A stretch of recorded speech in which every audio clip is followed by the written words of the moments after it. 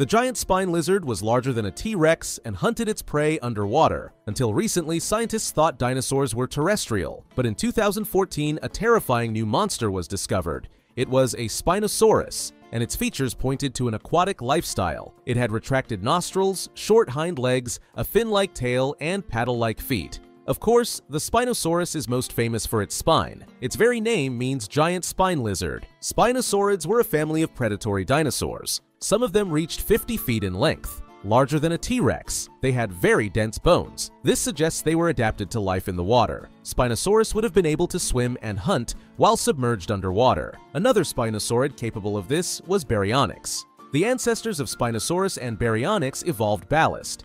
This provided stability in the form of dense bones. However, Spinosaurus most likely struck at food from above.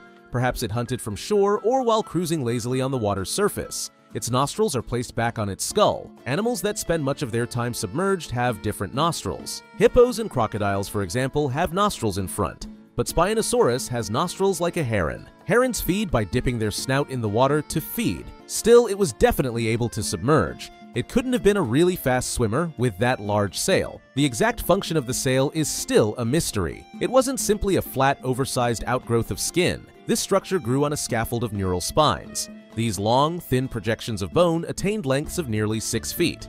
They were attached to the vertebrae of the dinosaur's backbone. These spines have been preserved in fossil specimens. Spinosaurus inhabited northern Africa in the Cretaceous period. It shared its habitat with Sarcosuchus. Sarcosuchus was a 40-foot-long, 10-ton prehistoric crocodile. Spinosaurus fed mostly on fish. Sarcosuchus spent most of its time half-submerged in water. So these two mega-predators must have occasionally crossed paths. They may even have actively targeted one another. Spinosaurus is the current record holder among carnivores. A full-grown adult Spinosaurus weighed 10 tons.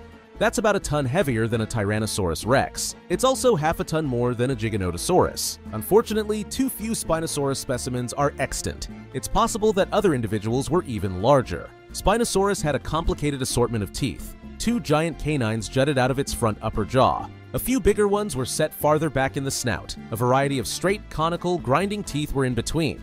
Most likely, this was a reflection of Spinosaurus's varied diet. It included not only fish, but birds, mammals, and possibly even other dinosaurs.